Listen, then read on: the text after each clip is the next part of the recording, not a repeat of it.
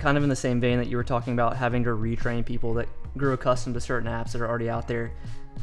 I think one of the big challenges with a new piece of technology like this, like the AI prediction stuff, is like, how do you apply that practically to the woods? And I think there was kind of a learning curve there for all of us of like, okay, we have this very specific, accurate data, but how do we abandon that intuition and those instincts that we've like learned over these years of just experience and kind of bringing in all these variables that we're observing? How do we meld that with the prediction tool? Lee had a couple instances this year where he's able to kind of apply that, and it really proved like how well that prediction data worked. It's interesting hearing you guys talk because I have no idea what you're talking about. You guys are just on like a whole different wavelength as far as intellect goes. And so like, I've always been a little more simple-minded, which is good sometimes. But I think that like, kind of like Drew said, like we've been accustomed to a certain style of hunting for a long time. And it's like, we were kind of presented this new thing. It's this new information. Is it useful? Is it not? Is it accurate? Is it not? And I've sort of always been a skeptic. I know that you guys now down the road like are brilliant and what you've created works. But if you take it back 2 years ago, I've got this new information and I'm like, it's time to kind of field test this thing. And when it's kind of something new, like I tend to go at it through a skeptical lens of like, let's prove this thing. Let's find out if it's real or not. And I remember the first year using it and specific to the Intel tab, the predictions on your core areas, your transition areas, and your full range predictions, specific to like the deer prediction side.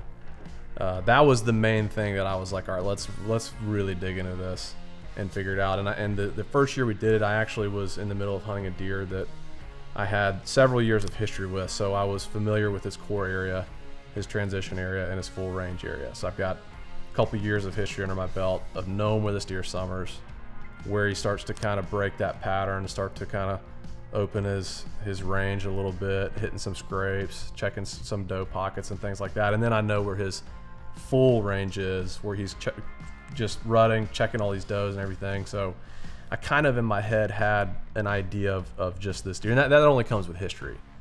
So coming into like the third year of history on this deer, and this is my first year testing the intel, I'm matching up with what I'm seeing. Core area, is he in his core area? And what I found was that when he started to break, so the core area predictions were true in the summertime, but when it really, and I think this is when it gets deadly and when it gets super useful, is when these deer start to break from their core area. It was like the first transition area day, boom, I saw him on these kind of wider spread cameras. So I was like, okay, like there's something here. Basically, the day that I killed this deer, I'm like sitting there and I'm like deciding, all right, which stand do I go to? And I pulled up and it was like core area. Okay, let's go to the core area stand. Place where I've been seeing him in the summertime. I haven't really been seeing him there that much. He's been showing up more on these other cameras. But I followed the prediction of a core area and I went and sat the stand that I was not going to normally, was not planning on sitting, but because the model told me to sit core area, I ended up killing that deer that evening because he was back in his core area.